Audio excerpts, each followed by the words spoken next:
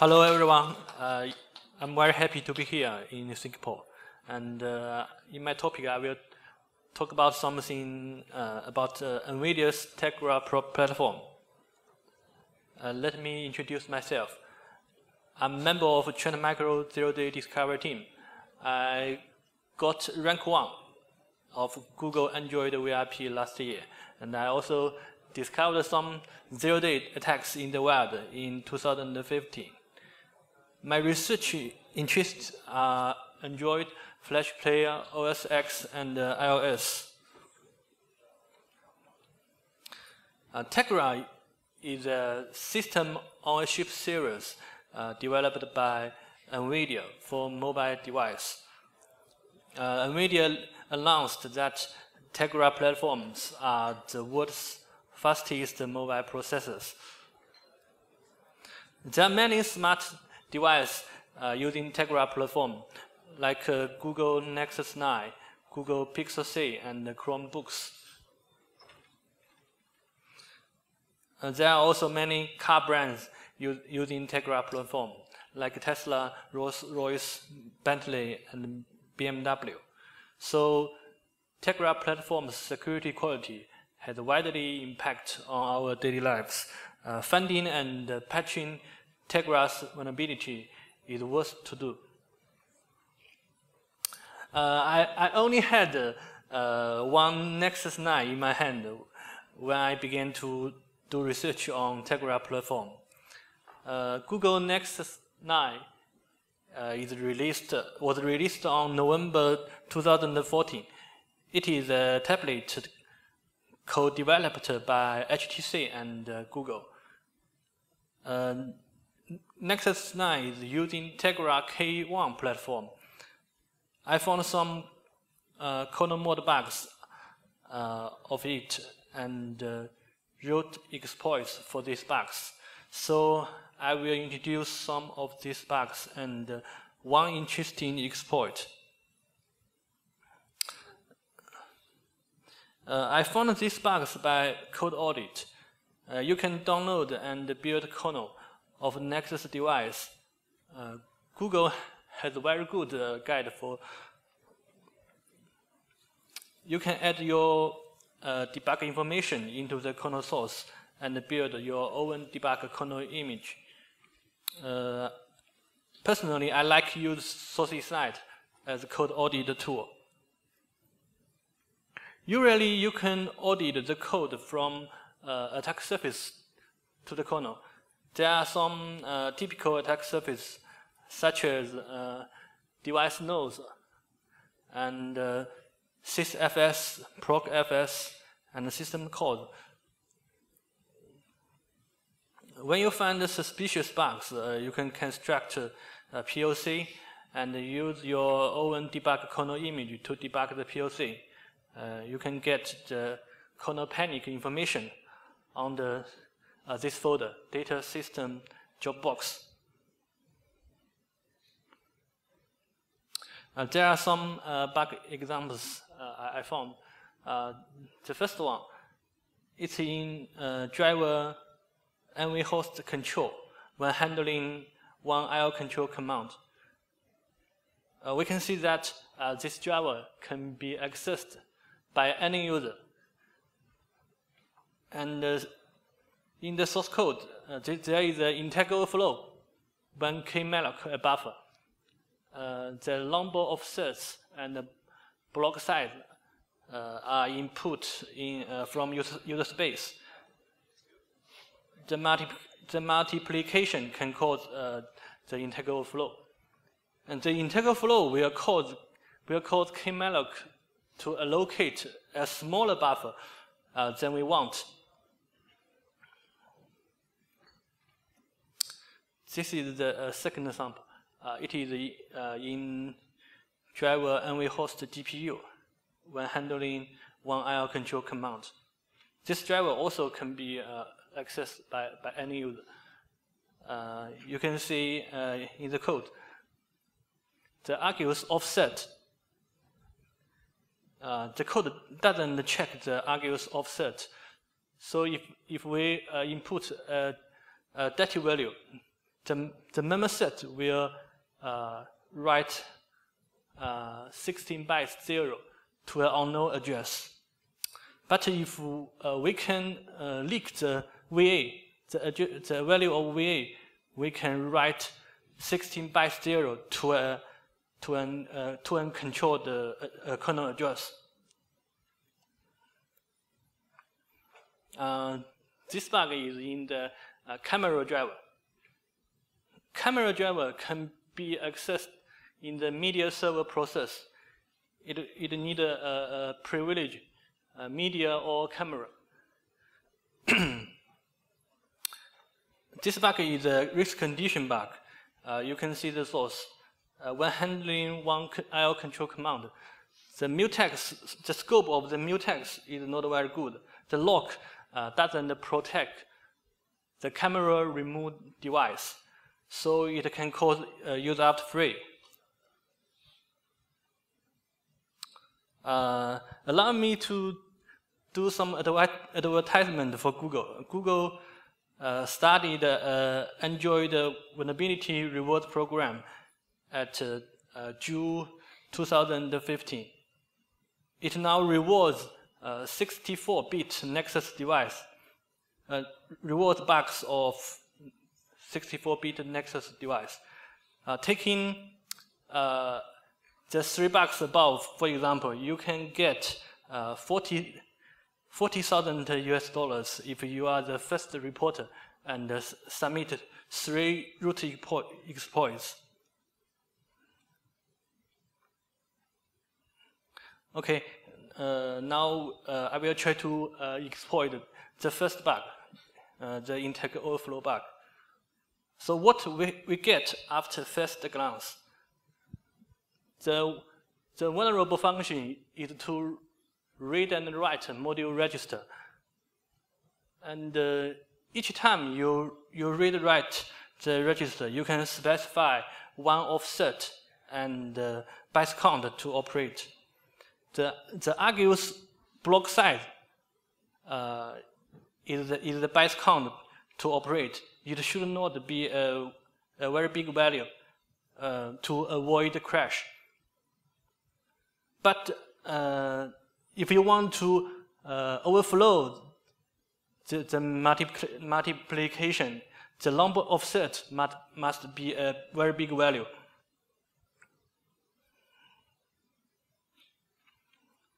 So let's check the code deeply. When the argues write is true, because we know argues is controlled, can be controlled by us in user space. So we can set argues to true. The execution, this means it will write to register. So the execution flow is like this: kmalloc a buffer and copy from user to fill the buffer.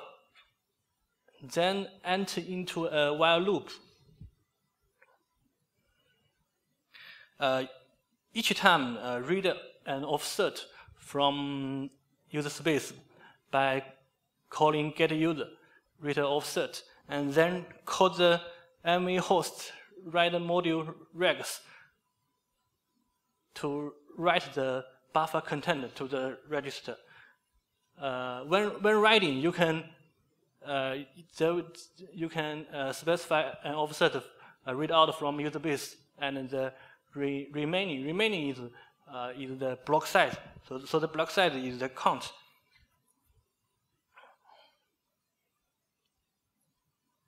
So we can set block size to 4, means each time write 4 bytes to register. So number offsets should be a normal value, because we don't want an integer overflow when we write to register. This is the function write to register. The execution flow is this. The first validate reg to validate the input offset and the byte count to write. If the offset and the count are validated, then write the values to the register. The values is from the kmalloc buffer. When the argues write is false, there is another branch, else branch. The execution flow is similar with argues write is true. In the while loop, we get an offset from user space by calling getUser, and then call NVhost read module register to read from register, and then write the values to the kmalloc buffer.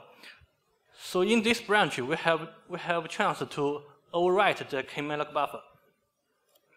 So we can set the block size to 4, means each time read 4 bytes from register and write them to kmalloc buffer.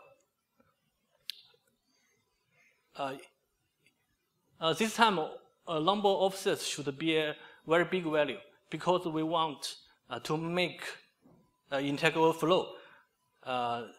When integral flow, kmalloc will allocate a smaller buffer to be overwritten. So if number of offsets is a very big value, the while loop in the code will be a huge loop, almost infinite. You can see while offset. So if number of offsets is a very big value, the while loop is almost infinite. This is the read from function of read from register, NVhost read module register. You can see the execution flow is similar with the write. Validate the register, validate the offset and the count first. If the offset and the count are valid, then read from the register and write to the buffer. So we must solve the infinite loop problem if we want to overwrite the kmalloc buffer. We can take a look at the validated reg function. In the validated reg function, it will check the offset and the count are bigger than resource size or not. And it will also check if the offset and the count will cause integral flow or not. So if we set the offset to a very big value, it will cause the check fail and it will return error. When validated reg return error, we can see that read module regs will return error. And the while loop, the NVhost read module regs return error and free the kmalloc buffer and read error. The while loop, we break the while loop. So after we overwrite the kmalloc buffer, we can set one big value to the offset, and it will get the big offset from user space, and pass the offset to NVhost read module regs, and then break the while loop. So this method will solve the infinite loop problem. So now, shortly summarize what we have. We have an integral flow bug.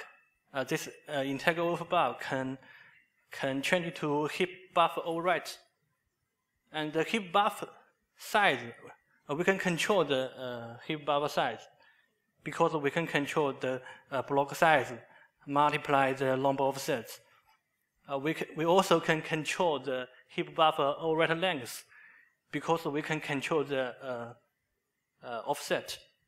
You can see we set the block size to 4, and each time overwrite 4 bytes and set a big offset to break, so we can control the overwrite length. the overwrite content, we may have a chance to control, because we can write values to the register first and read out from it. But we need to do an experiment. So I do this. I write many magic number to register and read them out, and to do this operation several times. And what I found are like this. The memory layout read out from register is the same each time. Value in some fixed offsets is always 0. Value in other fixed offset is always the magic number we write to. And value in other offsets is some random value.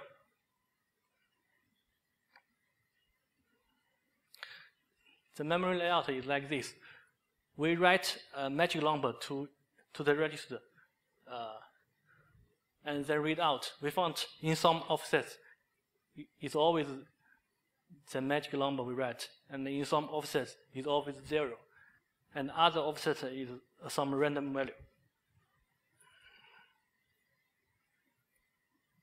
So now what do we have? We have a heap buffer overwrite bug. Heap buffer size we can control. We can control heap buffer overwrite length. We also can control the overwrite content. We can overwrite 4 bytes 0 or 4 bytes the magic number. We can specify the magic number. So what's the next? Overwrite. What object we should to overwrite?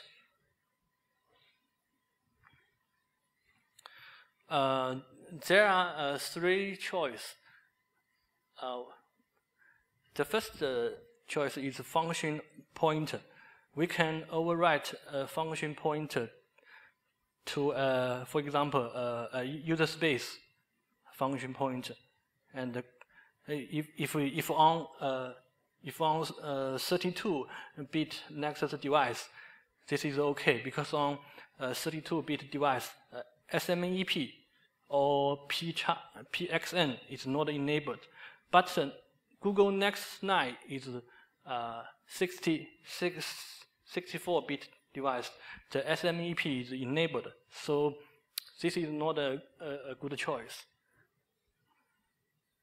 The second choice is overwrite an object point. This object contains a function point. This choice is good because SMAP is not enabled on even 64-bit Nexus device. But this choice need ROP to root, because you can't directly read or write the kernel memory. You need ROP to do the read and write.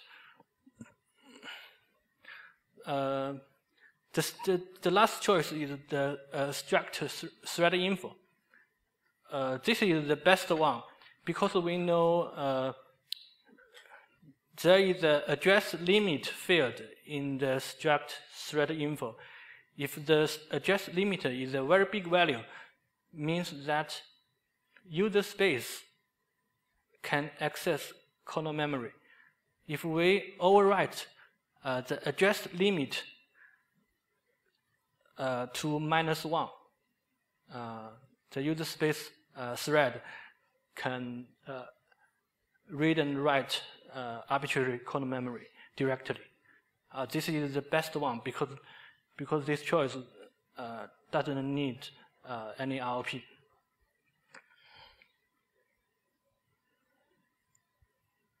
So how to overwrite the struct thread info? This is the definition of the struct thread info. What we have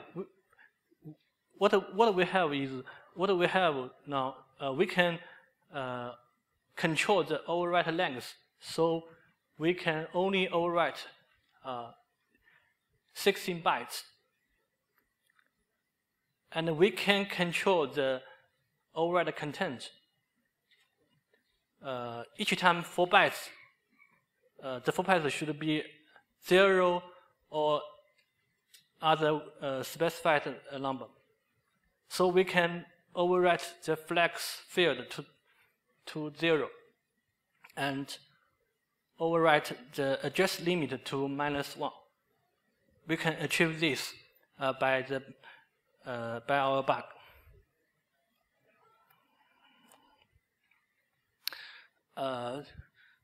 So if I want to overwrite the thread info, I want this kind of memory layout. I want the kmalloc buffer just in front of struct thread info, and then we just overwrite 16 bytes to corrupt the next struct thread info.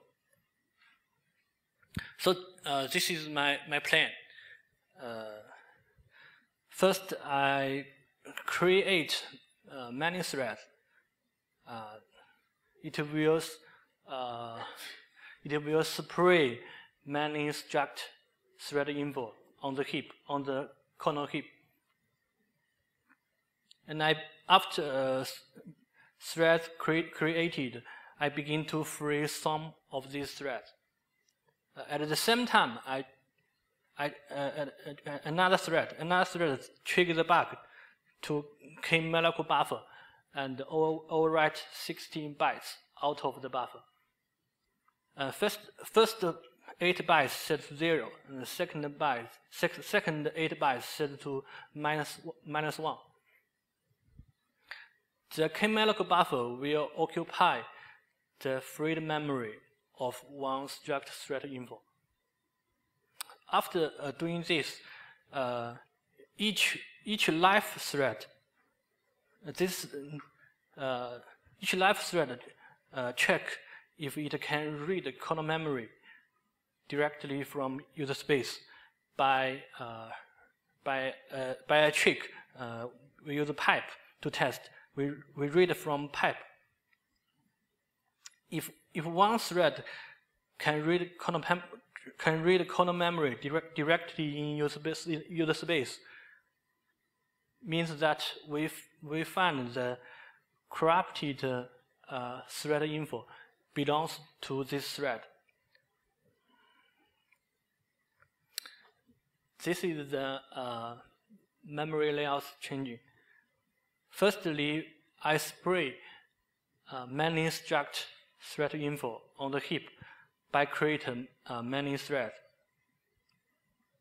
And then I begin to exist many threads. This will cause some struct thread info being freed. At the same time, I check the bug to kmalloc 16K buffer to occupy one freed struct info, and then overwrite 16 bytes to the next struct thread info. How can I assure the occupy success? Firstly, I spray big number of thread info. So thread info which are located lately, very lately, will be continuous because it occupies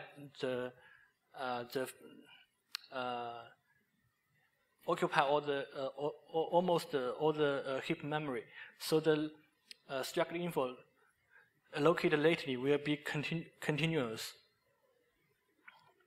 I only free few of them, and the freed struct thread info are allocated lately. And I don't free continuous thread info. Only 1 out of 6 continuous thread will be freed. We can check the pseudocode. This is the pseudocode. I spray the thread info.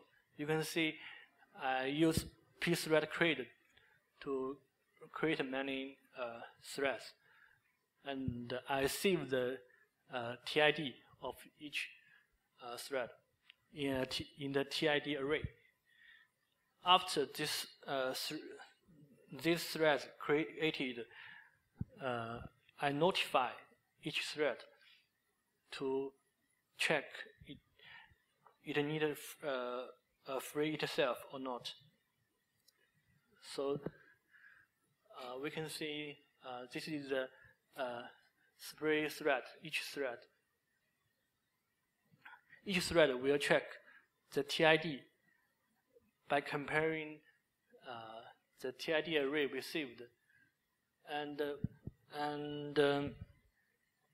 we can see that the code check the index of the thread is bigger than the threshold or not, and only 1 out of 6 will be freed.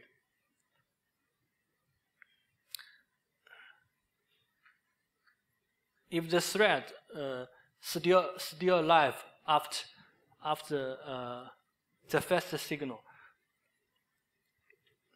it will receive the second signal from main thread to check if it can read kernel address directly by using read pipe.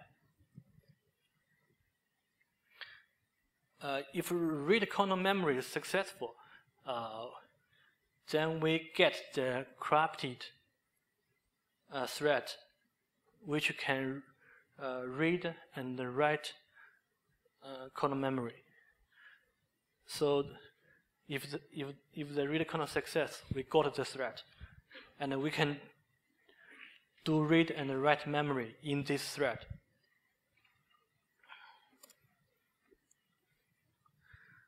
So finally, we get the thread which can read and write kernel memory.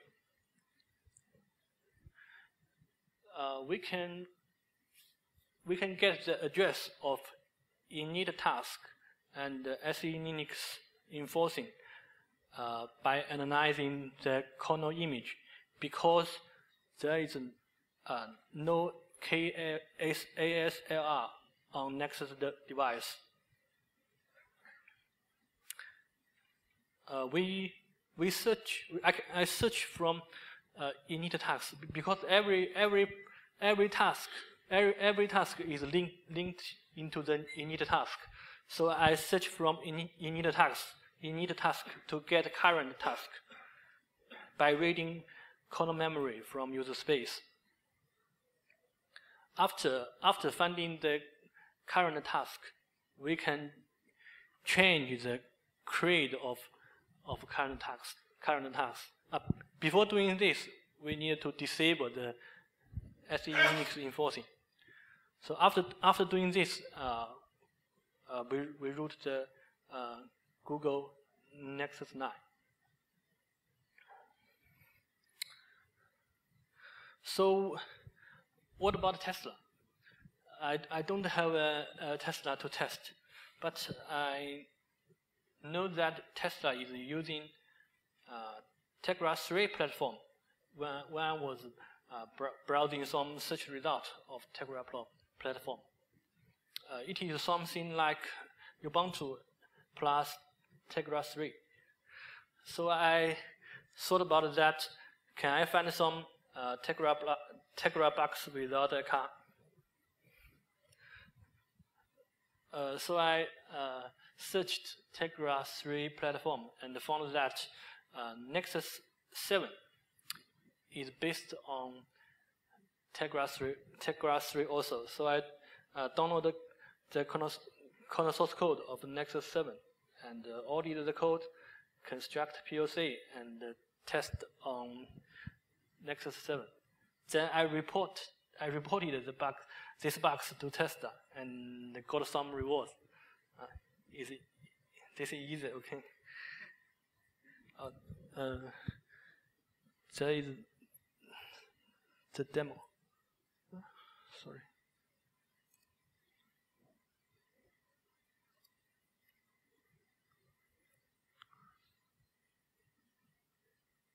Huh?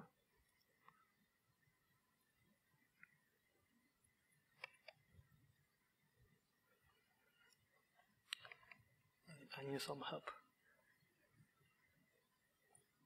Oh, I have.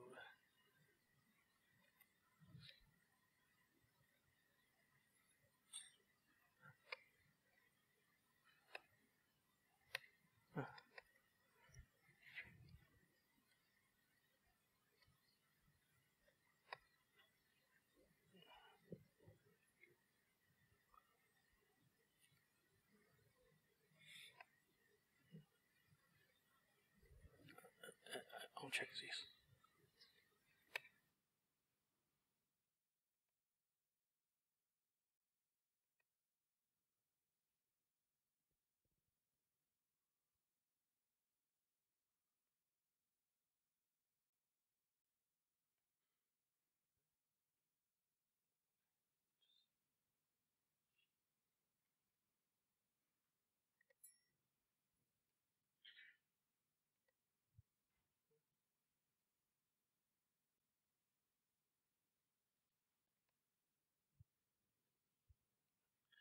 How can I? I have a MP3.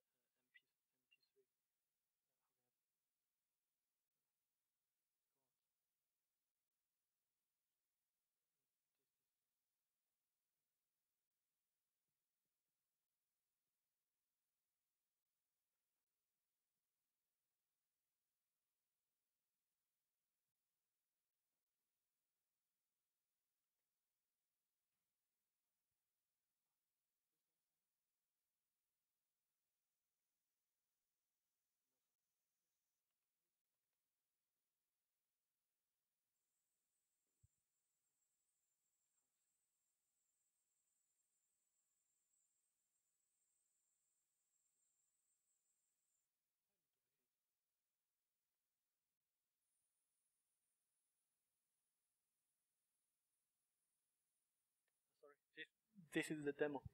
Yes.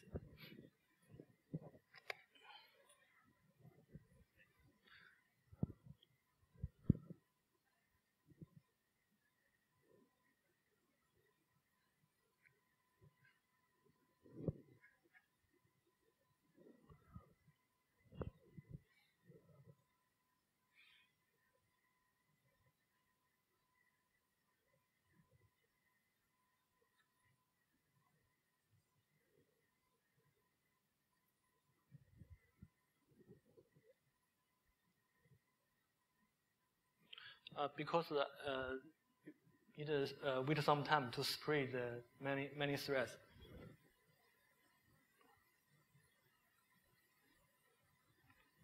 Root successful. Okay.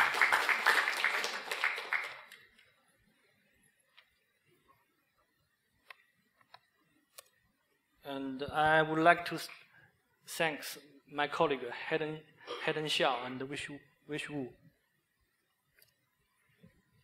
Thank you very much. Thank you for coming to my presentation.